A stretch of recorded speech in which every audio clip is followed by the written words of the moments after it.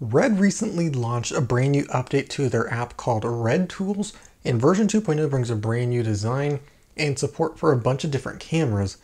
Now, while the functionality has remained the same as previous versions, I feel like a lot of Red users don't really know about this app, and I want to take you through what's in it and how you can use all of the features to really help you get the most out of your camera.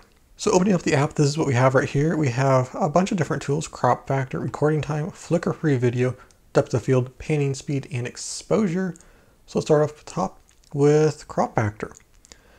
So here we can see a picture of our frame. So we're going to be having a picture of the Red Studios in Hollywood. Been there, it's actually pretty cool. We're going to go ahead and say what we want to compare our picture to. So right now it's set to a 35mm still frame. I'm going to set the camera type first and we'll come back to that. So if we go to our camera, I am shooting with the Red Scarlett X, so Mysterium X, and I'm going to be shooting in 4K HD. As you can see, that is the internal spot. That is what my picture is actually going to be recording as compared to a 35mm still frame. Now I can change that comparison. So let's say I want to do Mysterium X full format. So if I'm going to be comparing my 4K, which I'm actually going to shoot in, compared to what the camera can get in as big as full frame, then that's a great way to do it. And we can also adjust our focal length. So I'm going to be doing 18mm right there. And then we can click this button for a bunch more information. You can do that within all of the pages. Back on the home page, we can do our recording time, which is awesome. I use it all of the time. We will select our camera. So again, I am using the Scarlett Mysterium X, and I'm using the 120GB mini mag and 4K HD. It also gives you the aspect ratio, which is awesome. And I'm shooting in 24 frames per second, red code 8:1, and I have a 120GB SSD. And with that settings, it will say it's going to be writing at about 33 megabytes per second. So if you're doing an external recorder, you can kind of get an idea for that as well. But I should have about 62 minutes of record time. So with a 122GB mini mag, I get 62 minutes, and I can also input whatever space I have remaining. So let's say I only have 100GB left. I can put that in and it'll work out perfectly. Next we have flicker-free video, and this is great for whether you're traveling outside of the country and you are working somewhere that you don't usually work in.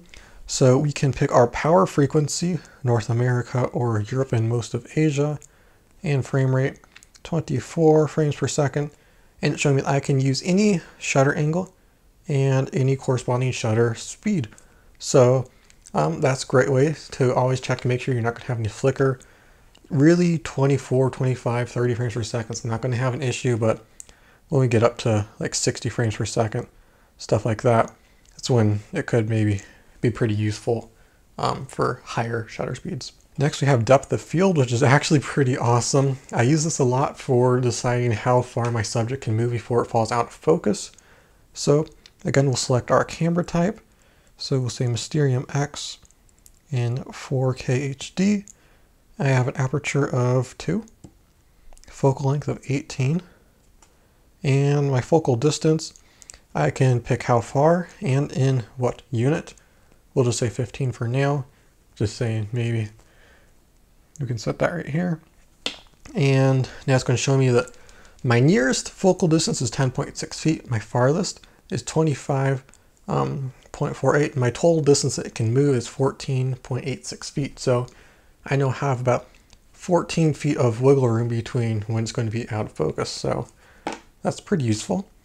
Next we have panning speed. It's not something to use a lot, but you know, it may be something that you want as well. So we'll just set our settings again.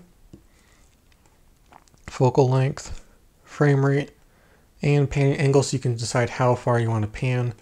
We'll just say about 45 degrees. So in order for it to look smooth and nice, they're saying I should have a total duration of 5.3 seconds, moving 8.6 degrees per second.